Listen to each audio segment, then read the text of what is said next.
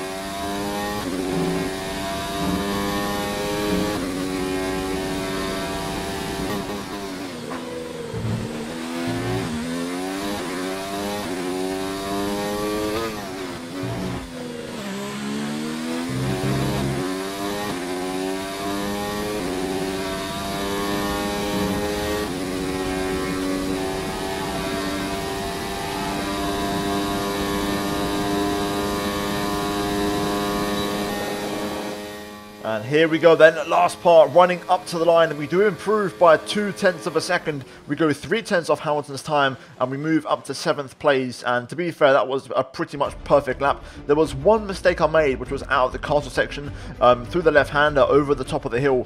We just got very loose on the exit, and had we not done that, we probably could have actually got maybe P5, but as you can see on screen, in terms of the grid, it's a Ferrari front row lockout with Kvyat beating Hamilton, and Kvyat had the benefit of a slipstream. I saw that on his lap. Verstappen 3rd, Carlos Sainz in P4, then we have Perez P5 with Leclerc alongside him, and then we've got Bottas right behind those guys, and you can see the gaps, how close they were. And I think had I not made that mistake, I could have definitely got P5 ahead of Perez, but that one bit of oversteer cost us about 3 places, and that's how close the grid is around here. We then got George Russell ahead of Kimi Raikkonen, rounding up the top 10, and the Alpha's looking a lot quicker this weekend as Hulkenberg confirming that pace with the P11. Norris once again high up in P12, good job for him in the Williams ahead of Kevin Magnussen and Alexander Albon, who are 13th and 14th. Then on row number 8, it's both Mercedes, Sebastian Vettel at qualifying, Pierre Gasly there, his teammate, and we then move on to the final 4 places on the grid, and I believe we have Antonio Giovinazzi P11 with Lance Stroll 18th, and then we've got both of the Toro Rossos bringing up the rear with Ricciardo once again at qualifying, Romain Grosjean there for 19th place. But that is your grid here today for the Baku Grand Prix, and we're now going to move into your main event for the Sunday race. Here we are then for the start of the Azerbaijan Grand Prix, starting from 8th place, of course, on the grid after qualifying. We are going to have to start on the soft tyres that we qualified on, and the strategy-wise, we are going to go on to mediums later. The one stop is very marginal. I may have to go onto the hard tyres. We'll kind of see how it goes and judge it on a lap-by-lap basis. Preferably, I'd like to one stop here today if possible, but we'll see how it goes. The game recommends a 2-stop, which is not what I'm going to do. I'd rather run the hard tyres if necessary, because the pit stop is very slow and you can gain a lot of time around here by staying out. So yeah, fuel-wise, we're going to run 1 extra lap, and there is no rain expected here today, so it's a very straightforward race, and we're pretty good on Sector 3 on the straight, so I think we should be competitive here today in terms of race, hopefully. So let's see how we get on. First of all, let's try and get a good start and get ourselves into the top 5, top 6 possibly, and then kind of take it from there. Either way, it's time for racing here at Baku, so let's jump right into it. Right, here we go. Let's build up the revs to the 5. Red lights. Lights out and away we go. Not a bad start actually into turn 1. We're not really being challenged here, so we should be able to take the race in line, which we do. We've got Hulkenberg looking for a move behind us. 2 wide in front between Leclerc and Bottas. Tidy exit from us there. We're going to get nice and close. You can see they're pulling away a little bit in the first part of the straight, but we'll stick with them. Easy through here. Let them kind of duke it out. We can maybe pick up some scraps, get a benefit maybe. Into turn number 4, Bottas and Leclerc sideways, but it looks like Leclerc's going to get the benefit and take the position as we try to look for a move, but there's no way through. So we'll hang back for a little bit. Looks like there's a bit of a breakaway already with both Ferraris and Max Verstappen out front. Almost went to the back of Bottas there. I was going to say Perez is leading this train of cars at the moment as we go through the castle for the first time. Let's try and stick with him. Maybe try and we'll pick him up later on, make a move on these guys possibly. Back end still feels very loose in this car, but right, head down. We don't want to drop out our slipstream or DRS. That could be critical in this race, so we need to try and stick with these guys. Sainz and Leclerc battling here in front of us. Looks like Bottas may be looking to capitalise and benefit from that. This is allowing Perez to pull away, which is good news for us as a team, as we tuck in behind Bottas here. He goes defensive into turn 4. I'm going to try and get the switch back on him, which we do achieve. We're running a little bit hot there on the exit. We're going to try and go around the outside of the chicane here on Bottas. It doesn't quite work out. He closes the door on us, so we can't go through. Hulkenberg now looking for an overtake around the outside of the hairpin here, which is not a likely overtaking spot, so we'll keep him behind for now. I love how every car is faster than me in acceleration, even the Alfa Romeos, which are terrible cars. We clip the inside wall there. Luckily for us, no wing damage. But this has made Bottas quite vulnerable here as he's lost the slipstream, so we may be able to get past on the pit straight possibly. Right, here we go. We're gaining on Bottas now. We may have a chance. Just using the slipstream to try and line up the McLaren for a move. We'll go to the inside. On the brakes, nice and tidy. Easy does it. And there we go, job done. Up to P7. As Sainz in front, it gets overtaken by Leclerc. DRS is now enabled, so the target this lap is to get ourselves onto the back of the guys in front. Problem is, my rear tyres are almost double the wear already, so it's not looking good in that regard. Tyre wear is very high around here. The 2 in front keep battling, so let's try and close down on them if we can, but I'm afraid we're going to have to potentially 2-stop. These rears are not lasting, which is a rare thing, because the racing point is normally very good in its tyres, but rear tyre wear around here is absolutely ridiculous. Regardless of whatever setup you may run, you're going to lose your rears around here, but this is pretty bad, even for me. Rear tyres are really going. I can't lie, I'm not liking it. Doesn't fill me with confidence. They're double the wear of the fronts already after 4 laps and around 30%. It's not looking good.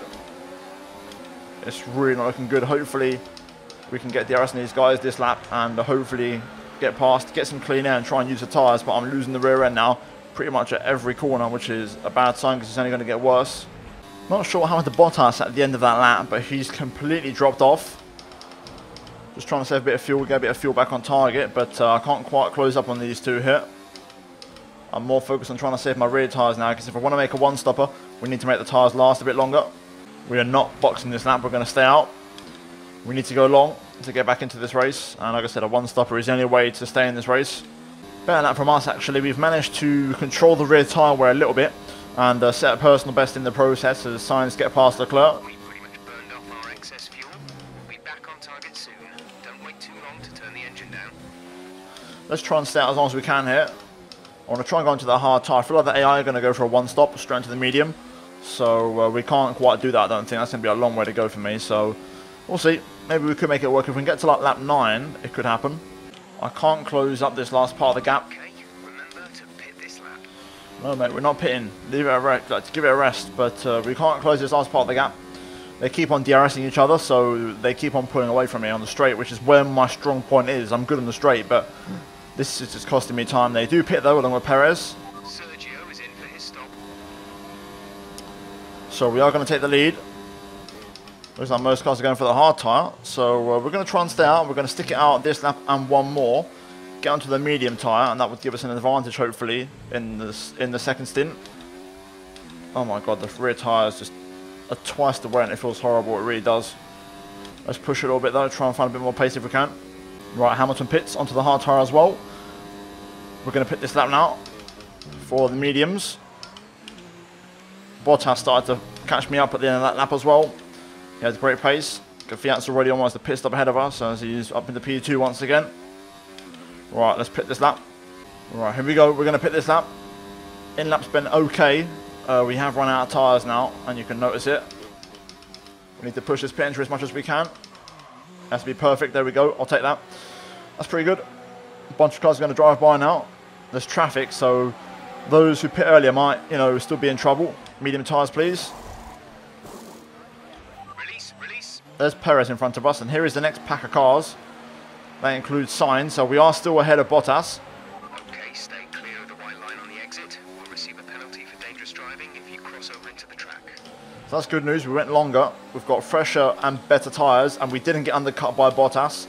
And Sainz is still just in front of us. So that's been a good start from us and a good outcome to go long. We didn't lose time, which is great.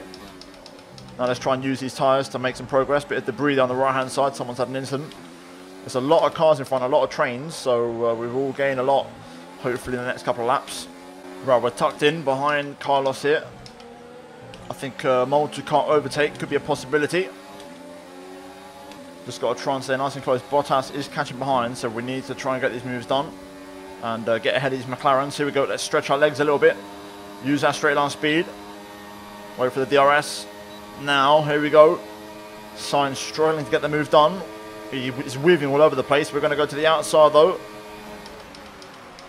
Around the outside we go. It's a light one on the brakes. We just about stopped the car. And there we go. Nice double overtake around the outside. Up next is Stroll, who's battling with Charles Leclerc. Looks like Leclerc has got that move done now, so we'll have to hand back and try and look for a move on Stroll elsewhere. Well, to be fair, they lose a bit of time through here. We could put Stroll in trouble in the Williams. Power down. Down the inside of the Williams. We get the move done. Bit of contact. Stroll goes for a spin, but had to be done. Bottas did that to me earlier on, so just it is what it is. You have to know when to back out. I backed out from the one with Bottas. Stroll didn't back out, but moved on. Being aggressive here. Trying to use his tyres. Now Leclerc stuck behind another Williams. This time I'm guessing it's Lando Norris, if I had to guess. Not quite sure. Oh my god, Leclerc almost hit the wall and lost his wing. Someone has lost their wing in front though. Bit of debris. As we go to the outside, we get a run on Leclerc. It's a bit slow. This Williams has no wing. It's Norris. We're going to go around the outside. Just about squeezed through there. He left me just about enough room. Norris is hanging in there though without his front wing. But we're going to get the move done. Risky and get on the marbles. But we do move up to P10. And we get past the traffic, which is great. I've got to try and save that little bit of fuel I have in the reserve. As Leclerc will make the move now on Norris. I'm going to try and pull over to give Norris a bit more of a tow. But there we go, into the points. We've got more cars battling in front here, so let's try and make a move. But we have now got past Sainz and Leclerc on track for a net position, so that's great news. We're catching up to Perez now. Perez is in front of these two cars. I wonder if he's got wing damage and is struggling. That might explain a lack of pace from him. Look at that, look at the acceleration. When we don't run full power, we lose so much. I mean, we lose a lot even in full power, but when we don't run full power, I think Perez has got wing damage through there. Contact between him and the Mercedes. Looks like our teammate could be in trouble, which is not good. But the good news is we're going to hopefully save the day. Into the chicane. I'm just going to back off a little bit here because Perez is struggling, it seems like. So I don't want to get caught up in any checkups on the brakes. Now we can make a move here. Perez forcing his way through. We're going to make this 4 wide if we need to. Here we go. With DRS, we're going to blast past and use the straight line speed. And we're going to make a triple overtake. Move up to P7, make that P6. And eventually P4 due to cars in the pit lane. Perez, though, gets a switchback on us. He is missing a right front end plate. You can see that as he got past us there. DRS for us. We're going to try and get past it. Giovinazzi is going to follow. Stretch our legs a little bit. To the outside we go. Perez, of course, struggling with damage, but we're going to go around the outside. Perez has clipped the wall. I think he clipped the inside wall. Very typical. That's something that AI always do. But we're now up to 4th place in this race, and this is a net P4. So I think this is the best we can do here today on these tyres. We've done what we can do. We've used the traffic to get by and used the grip on these to make some quick moves. Now we've just got to try and pull away and open up a gap, because those on the hard tyres will get a chance later on to get back past, because our tyres will fade. So good start to the stint. Now let's try and end strong if we can as we survive the castle section. One more lap. Oh, Perez pits again. Sergio is in for his stop. Obviously the wing damage is too much and he has to get it fixed, so looks like we may not be scoring points in both cars here today. Leclerc's now P5, so we've got to try and keep that gap that we've got at the minute, which is a very healthy gap. Right, some information on Hamilton. They have an issue with their car. They're going to be slow. Okay, so that could be a lifeline. Hamilton with issues. I believe he's P2, so he's not even the lead Ferrari. So that could be something for us. I do believe he's a bit too far away for us to capitalise. He'd have to have issues for a long time for us to benefit, but there could be a potential podium up for grabs here. Our first one since Australia. Virtual safety car. Reduce speed immediately and keep a positive delta. Drop your speed. Our delta is too low and we risk a penalty. Slow your pace immediately. Not sure for who that is or what the hell has happened. No one's retired from what I can tell, so we'll get a confirmation in a minute. Maybe someone just spun. Possibly, that's the only possible answer.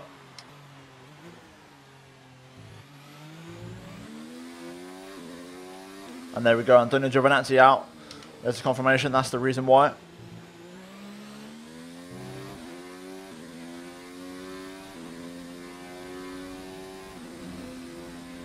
VSC ending, we're going green.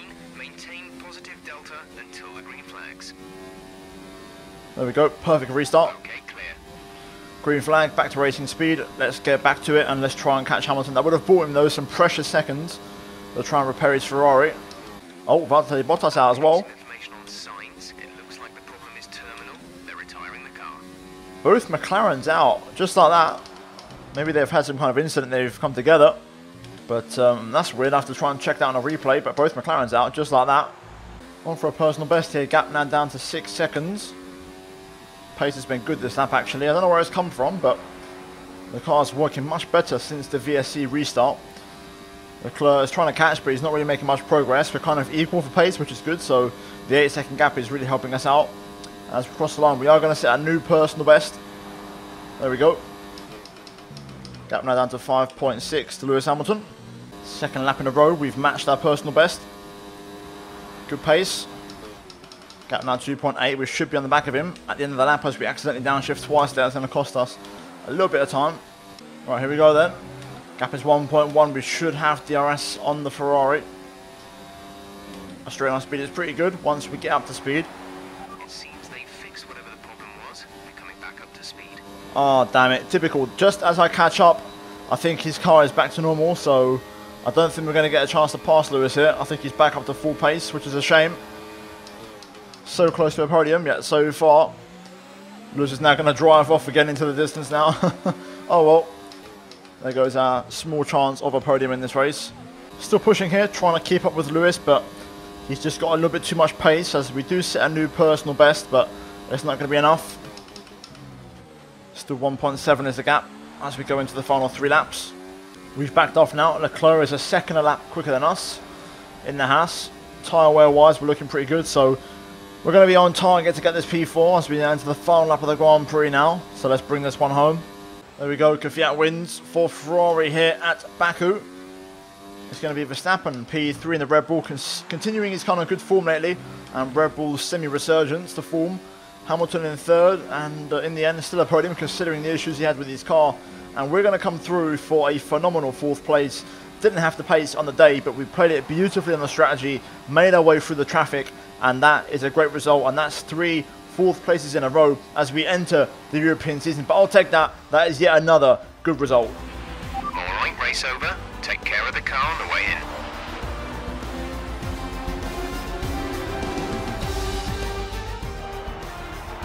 Well, what a drive that was to take the win for Ferrari today. Anthony Davidson, how do you think they were able to set themselves apart today? Well, this was a real team victory. They put together a solid strategy today that appeared well suited to the conditions out on track. The driver did everything that was expected of them in the moment to really execute the team's plan to perfection. A shining example of how F1 really is a team sport. Here come our winners now. A thrilling race and a tremendous effort by Ferrari. Their history is well known, so it's no surprise to fans the world over to see them come out on top once again.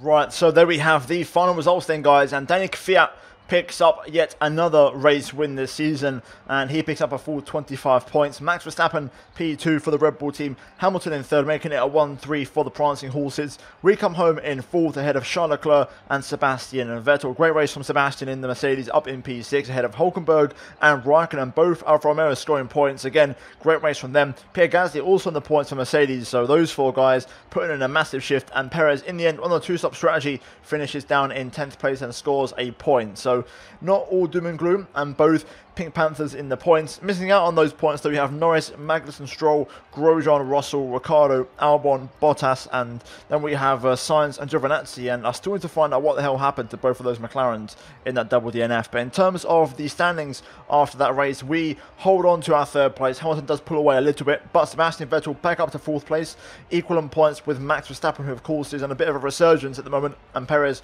drops down to P6. We then move into the constructor standings, and we are still in 2nd place, and we have a nice healthy 39-point gap to Mercedes in 3rd, who overtake McLaren by 1 point, and Ferrari still dominating far and away out front. But guys, that is going to be it from this episode and this race here in career mode, and the next one will be Spain and the start of the European season. Hopefully we'll have some upgrades on the car for that race. But if you guys enjoyed this video and this episode of career mode, drop a like on the video, and subscribe if you are new for daily Formula 1, MotoGP and all that kind of crazy stuff on the channel, and click the bell icon to be notified when I do post these videos daily on the channel. And finally, check out the 2 videos on your screen if you have missed them. But that is it from me here today from the land of fire, and I'll see you all next time in Spain.